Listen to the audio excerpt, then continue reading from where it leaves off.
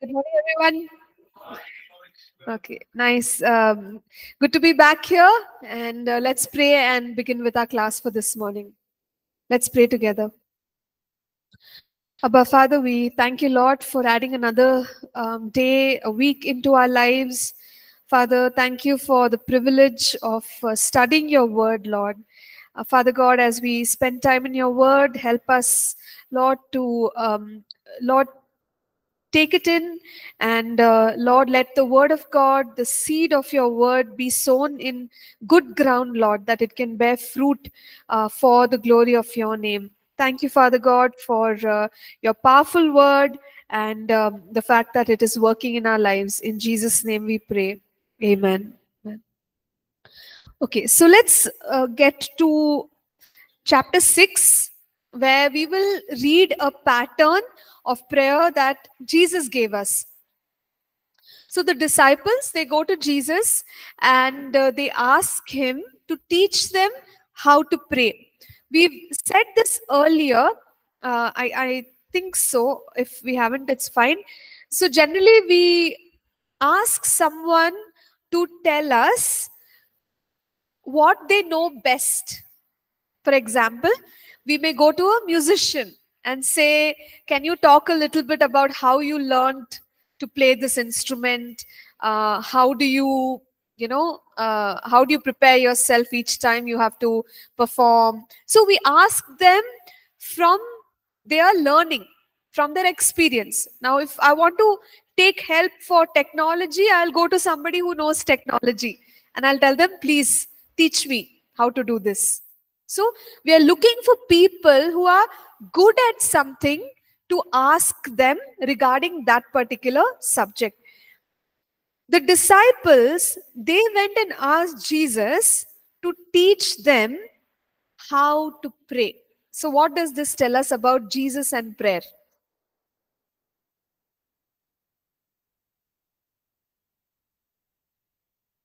See, they could have asked Jesus anything. They could have asked Jesus, how do we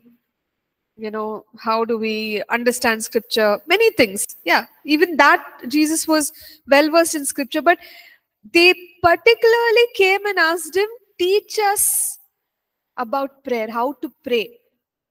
So it shows us that Jesus led a life strong in prayer. No wonder they felt that they have to ask him about prayer. If he did not lead a life of prayer, then they should not ask, because Jesus is not leading a life of prayer. Got it? But they asked him specifically, Jesus, teach us how to pray.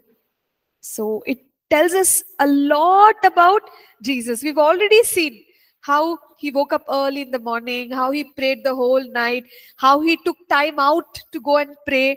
So personal time with the Father, speaking with the Father was very important for Jesus.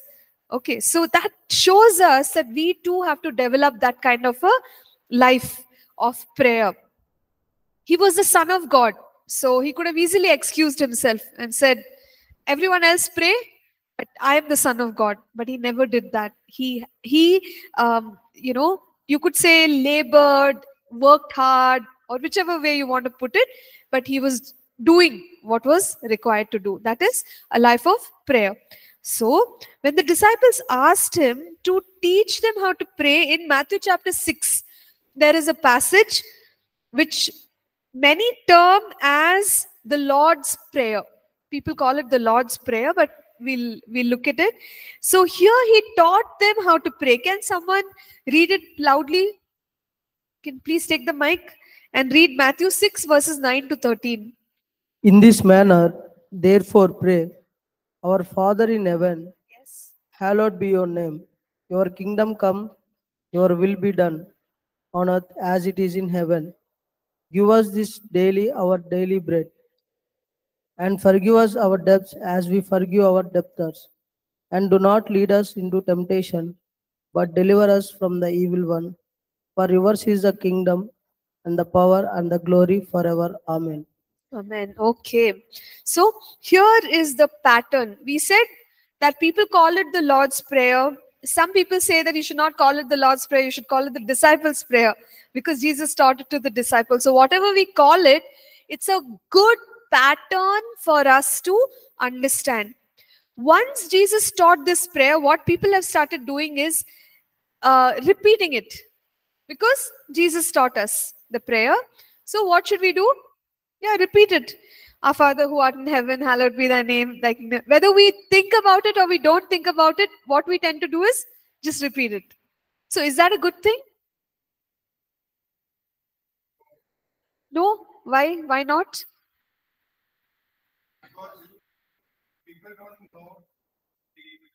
Mike. Mike, please. Okay. So, yeah.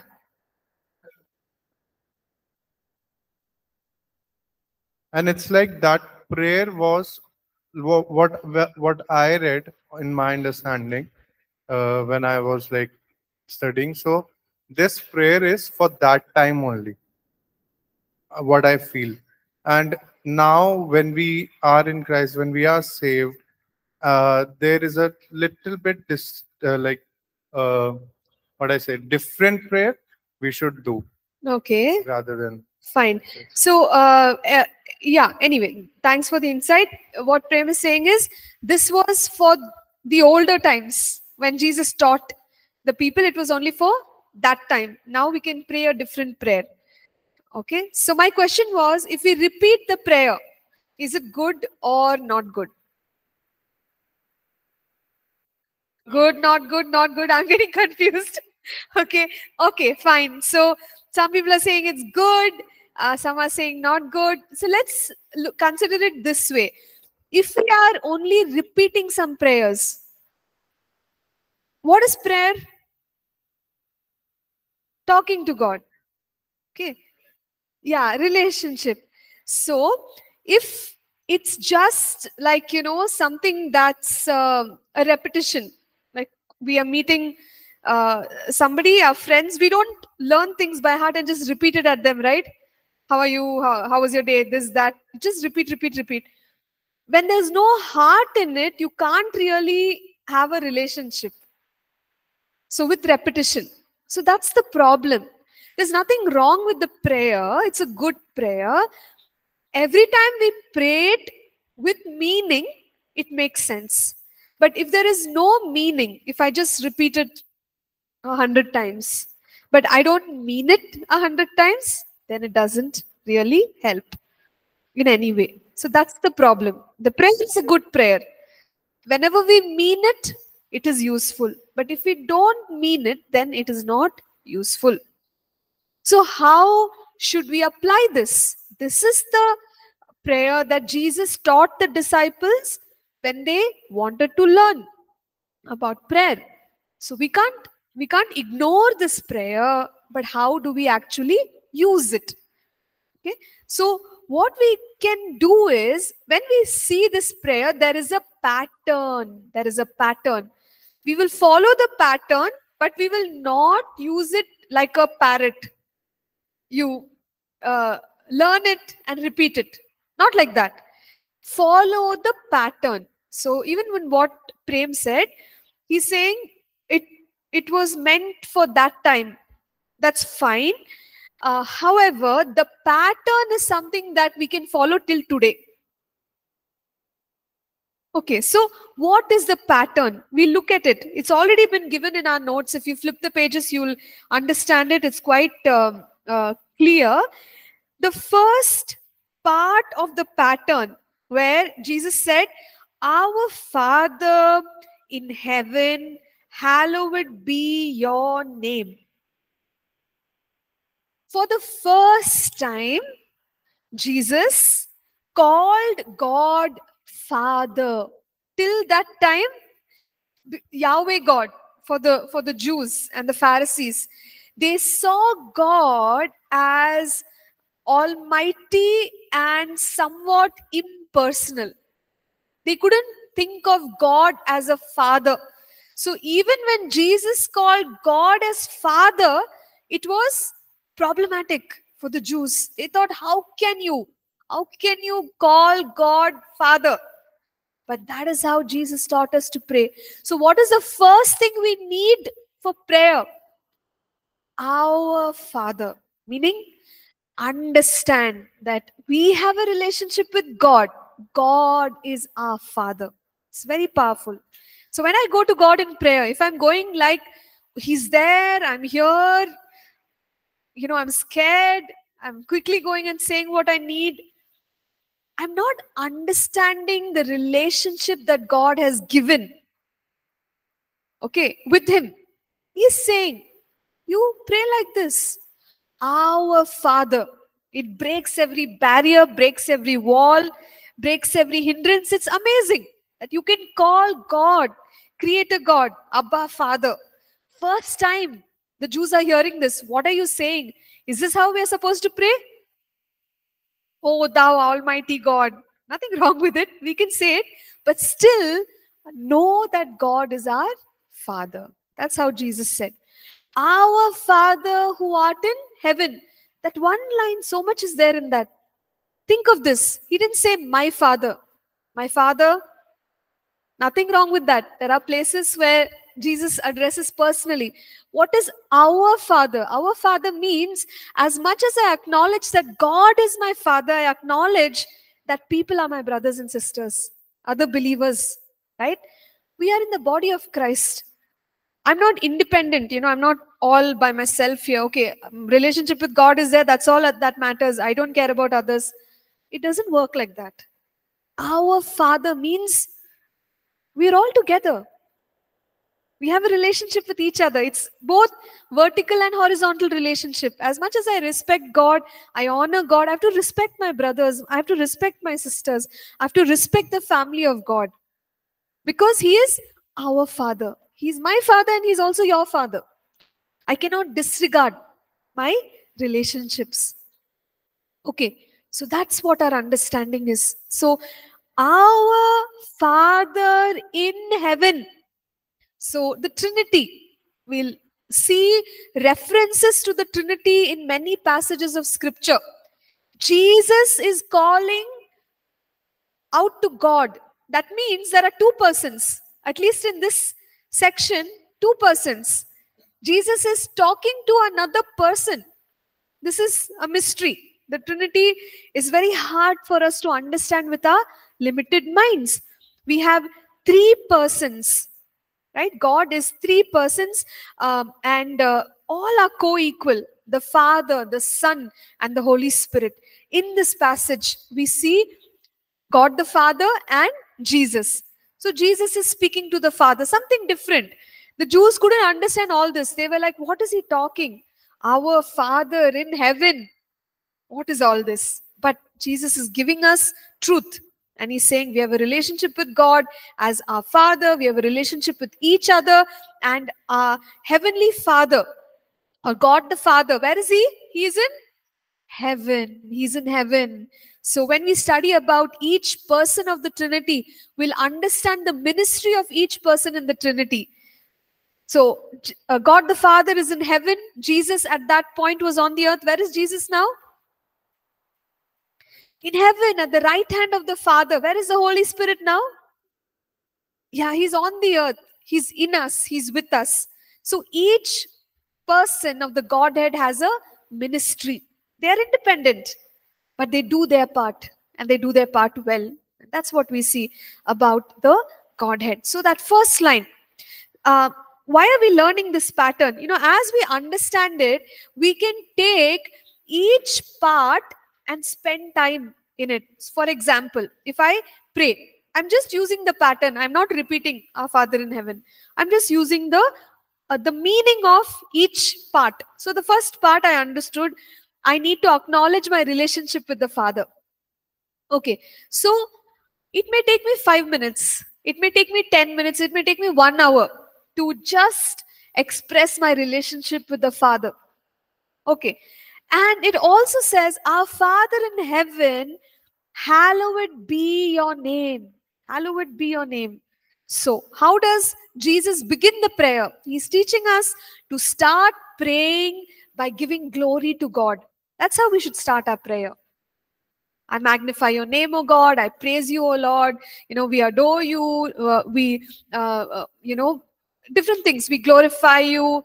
Lord, we honor you. Hallowed be thy name. Oh, glory be to your name. We always glorify God. Why did God create us? Why did he create you and me? Yeah, to glorify him. That's the primary reason that we exist. That's the reason we exist. And everything that we have, he created it and designed it so that we can bring glory to his name. So even when we pray, we begin by glorifying him. We say, hallowed be your name. This, excuse me, giving of glory could take, as I've been saying, maybe 5 minutes, 10 minutes, 45 minutes, 1 hour. Who knows? Right? So in our daily pattern, what we are saying is, understand the meaning of each part.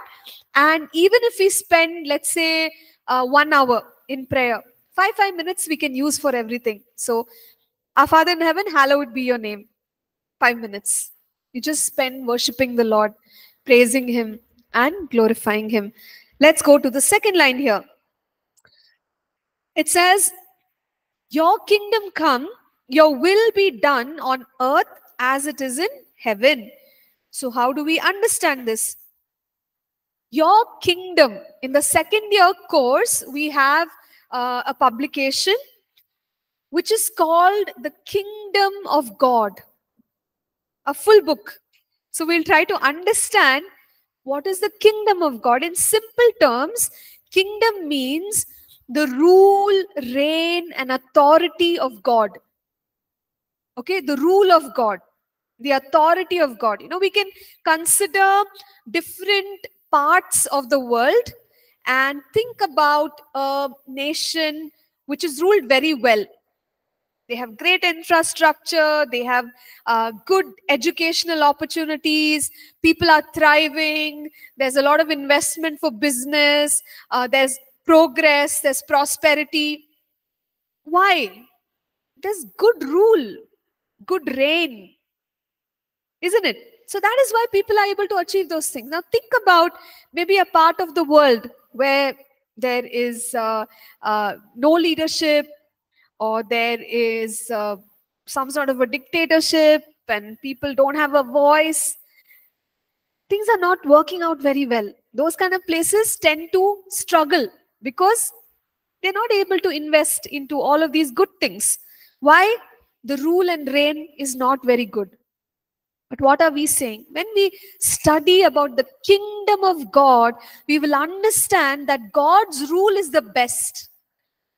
Compared to anything that we have ever seen here on earth, the way our God rules is the highest and the best. So when we say, your kingdom come, we are saying, God, we want your rule, your reign to come. Your kingdom come. Okay? Your will be done on earth as it is in heaven. So what we understand from this is, in heaven, two things are happening. One is the kingdom of God, or the rule and reign of God. How is heaven? What is our understanding of heaven from scripture? Yes, the place God has made for us. Is it a good place? It's an awesome place, isn't it? We would all love to be there. There's no tears, there's no sickness, there's no quarrels, there's peace, there's no death. It's a wonderful place. It's a happy place. Why? Because God rules and reigns in heaven. Our Father in heaven. In heaven, it's perfect. The setting is perfect. God's decision is amazing. Everything that happens in heaven, there is peace, there is joy, there is prosperity, there is creativity. Talk about anything that is good. It is there in heaven. Why? Because God is ruling. God is reigning. Reigning is another way to say ruling. So God's rule and reign is in heaven. There is no interference of Satan in heaven. No. Only on earth.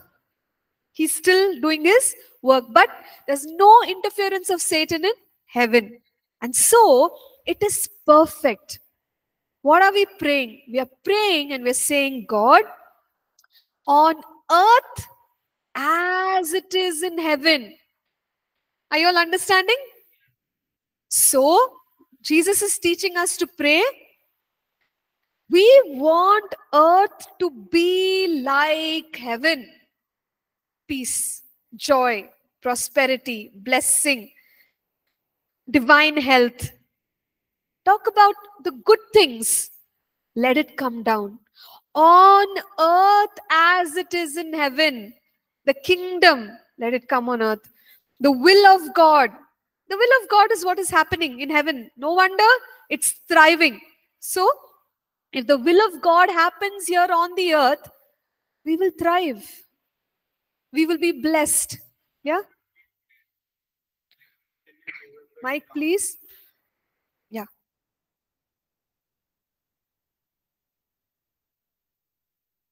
Yes. Ma'am, when we pray, like, can you give us the example how we are proclaiming this thing that your kingdom come? Yes. Yeah. So I was just going to go to that. In our notes, you can see many different things that concern us. So there is family, there is home, there is health. For those who are married, husband or wife, children, finances, our work, our ministry, many such things. So what we need to do is we can pray and say, let your kingdom come in my, if you take for example, your work, let your kingdom come, let your will be done in my work, oh God. That's how I will pray.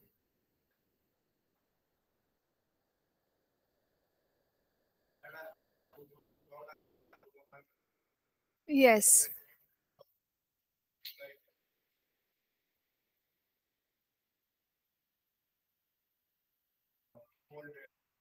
Correct.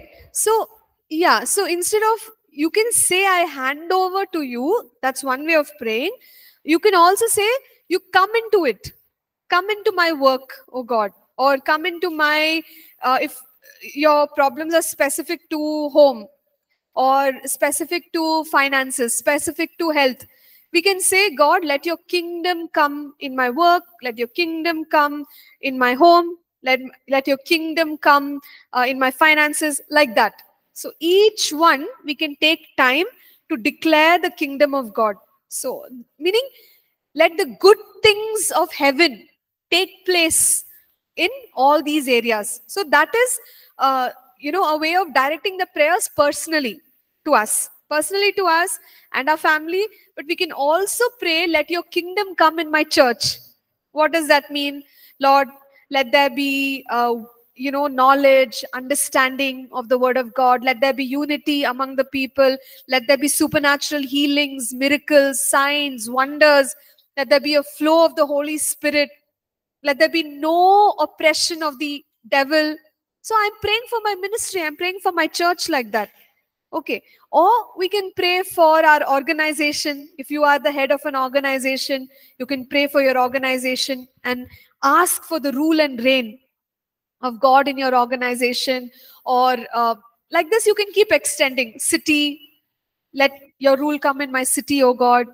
So this Yeah? is the same thing if we pray, Lord, give us your wisdom and knowledge.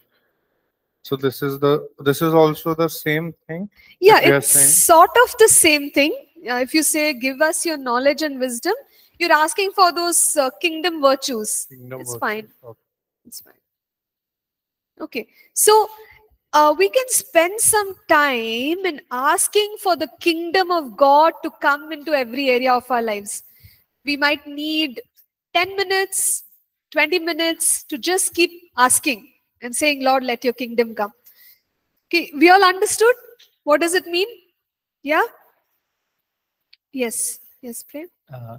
Do angel deliver our prayers like to God? In certain places, we see in the Bible like angels are when angels bring our prayers to God, and evil spirit are like fight with angels. To is it the same apply to the praises when we praise God or worshiping God? to angel bringing our praise to God.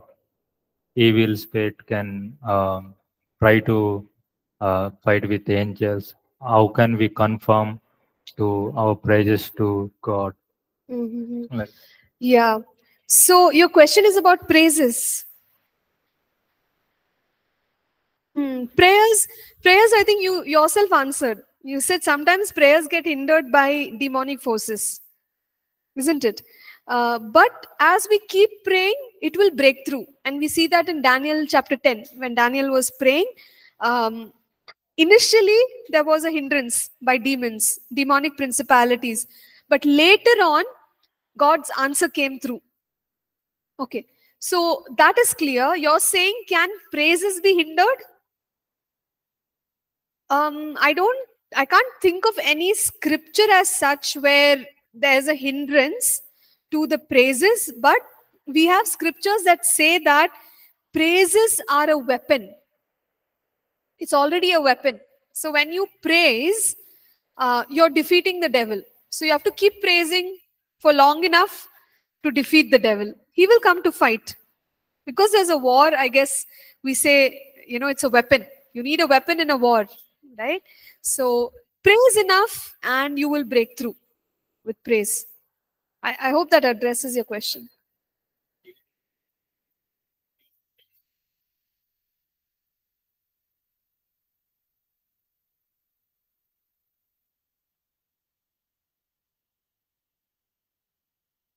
Yes. in the beginning, we saw the devil also worship God, right? So I am asking, is there any chances to devil try to destroy our praises to God like that? He will try to destroy. That's what I'm trying to tell you. Praise in itself is a weapon. The scripture describes it as a weapon. You read about it in Psalm 149. Okay, Psalm 149. Let me quickly give you that reference.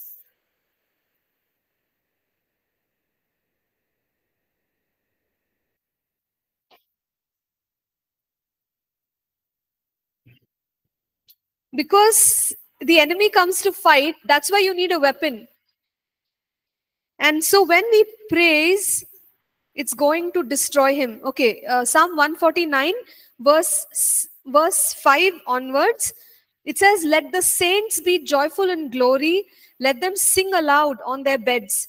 Let the high praises of God be in their mouth, and a two-edged sword in their hand, to execute vengeance on the nations and punishments on the peoples, to bind their kings with chains and their nobles with fetters of iron, to execute on them the written judgment. Dishonor have all his saints." Praise the Lord. So what it means is, to release judgment on the enemy, we have to praise. Praise is the weapon. You got it? So your question was, does the enemy come to fight us? Obviously, he's fighting us. That's why we need this weapon. There will be hindrance. But as we keep praising him, we will overcome. Fine? All right. Great. So, yes, we are talking about the kingdom of God coming into every area of our lives, and we must ask for it. So, it sounds like a very simple prayer, but it's very powerful to say, "Lord, let your kingdom come. Let your kingdom come in my health." We can pray like that. Then, strength, healing, everything else will follow. So we can ask for the kingdom of God to come. Let's look at the next line. The next line says, "Give us this day our daily bread." So Jesus was encouraging the people to ask for their needs. Sometimes we think that it is unspiritual to ask God for our daily needs. That what will God think? This person is not mature. You're asking for, simple worldly things. But whom else can we ask?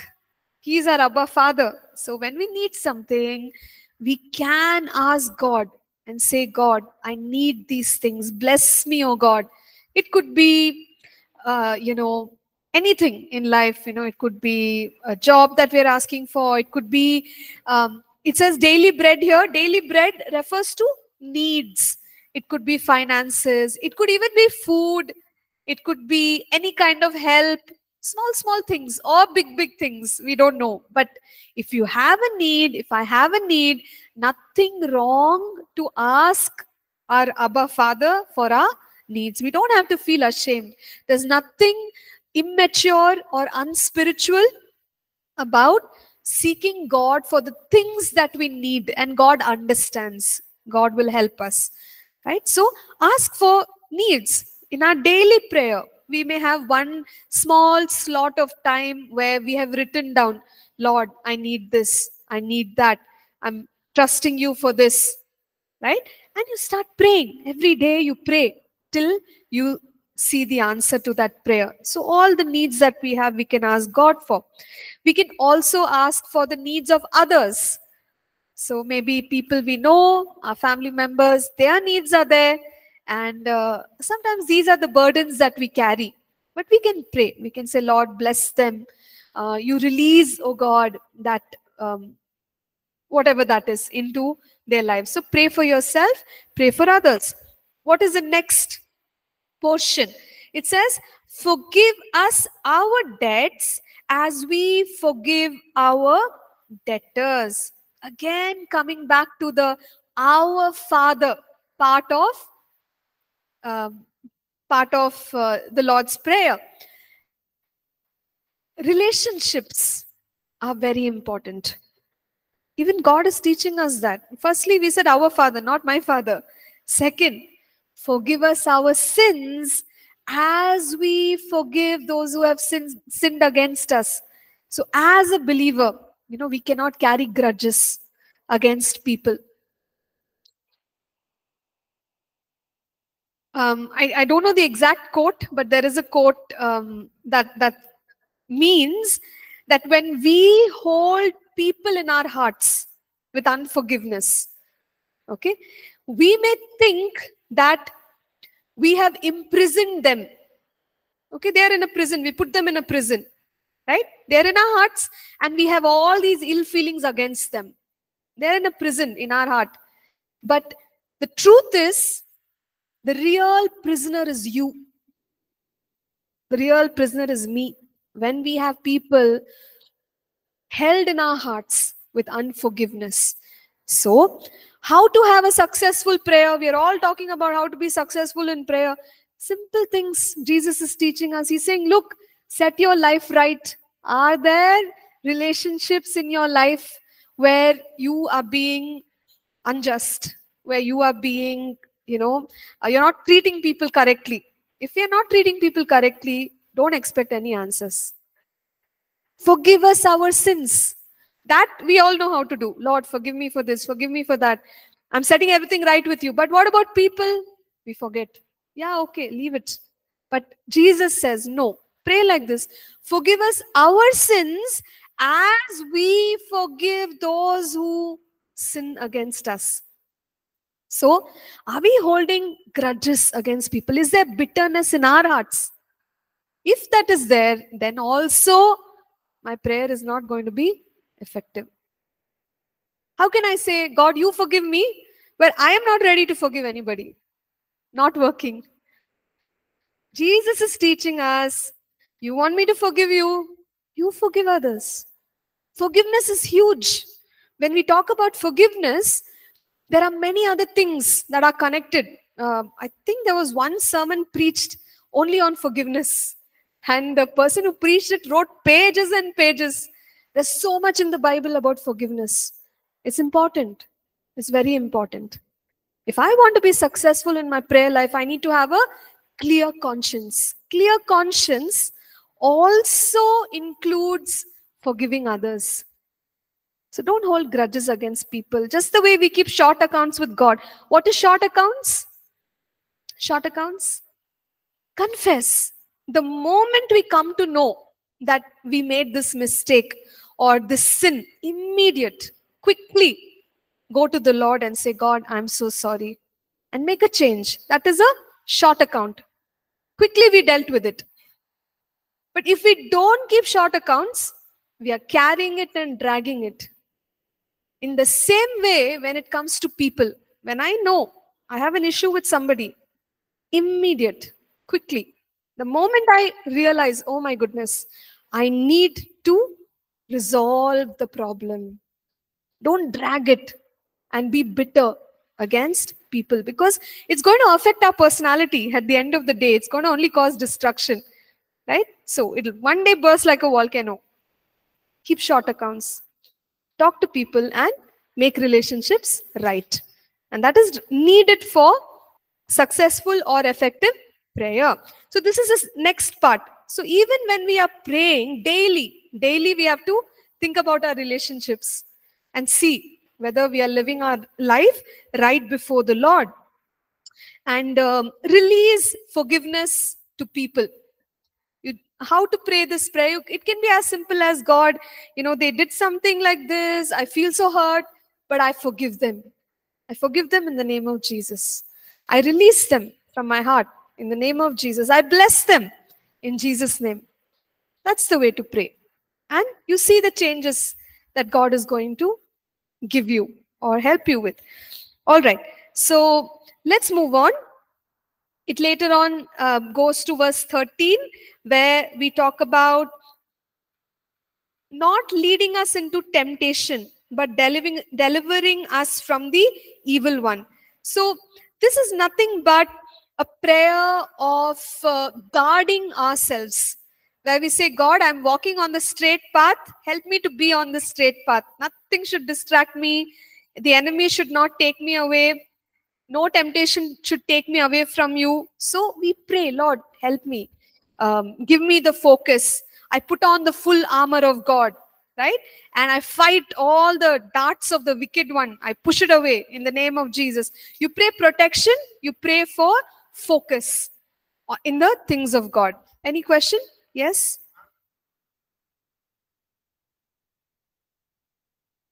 Why it's written that don't, just a second.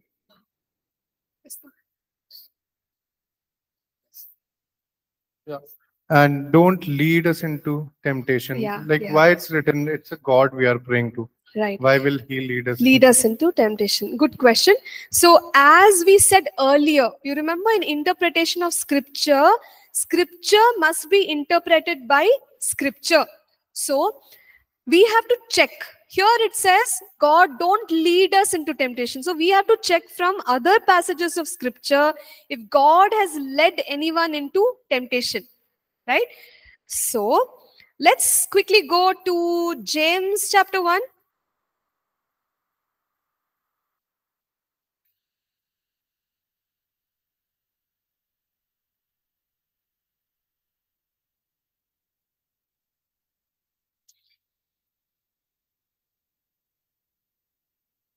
Yeah, we will look at verse 13.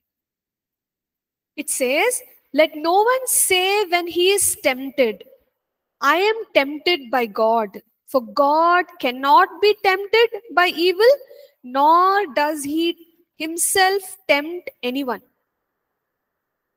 Got it? So clear.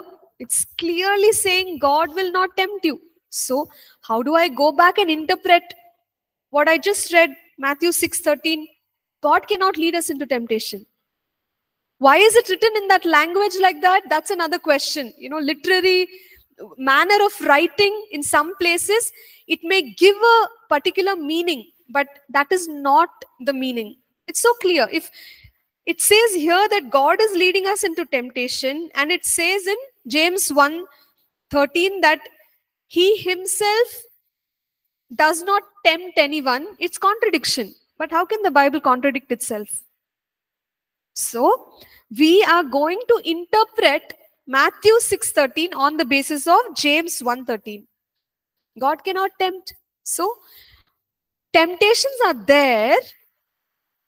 God protect us from those temptations. That's how we are going to interpret it. I showed you only one scripture today, right? But there are many scriptures where we understand God doesn't tempt us. He only brings us out of temptation. Who tempts us? Satan tempts us. Matthew 4. Satan came to Jesus. And what did he do? the temptation of Jesus. He's tempting. Who is tempting? Jesus is tempting or Satan is tempting? Satan is tempting. It's so clear. Two passages. Two passages are telling us that God doesn't tempt. So I will interpret Matthew 6 on the basis of the clear understanding of scripture. What is that? God does not tempt. The devil tempts. Mike, please. The online students are messaging saying we can't hear any of the questions. The writer wrote this thing like, don't lead us into sin, Yeah. into temptations, to interpret it, like, so we can interpret it, or so we can like know the meaning of that sentence. Yeah. So the writer who wrote it, right, we'll have to get into the Greek and other things over there. Why is it sounding like that? The point that I am trying to make is in some places it will sound like something, but we need clear passages of scripture to interpret unclear passages of scripture. We have just proved that God does not tempt. So I can't interpret this as God is tempting us or leading us into temptation. How do I? He cannot. He will not. He's already told us that. He only brings us out of temptation. Okay, so that's what we are asking him. Lord, you are able to bring us out of temptation. Bring us out of temptation. Guard us, protect us. And don't, just be with us. That's. Yes. Yes, we are. Yeah, about temptation? Yes. Yeah, about interpreting scripture, you have a full course. It's called hermeneutics. So you're going to do the entire course in the next semester. So you'll understand better at that time. Okay. Yeah, sure. Okay, we've already run out of time. We'll come back and then I'll quickly summarize this chapter and we'll move on to the next chapter. Okay, thank you everyone.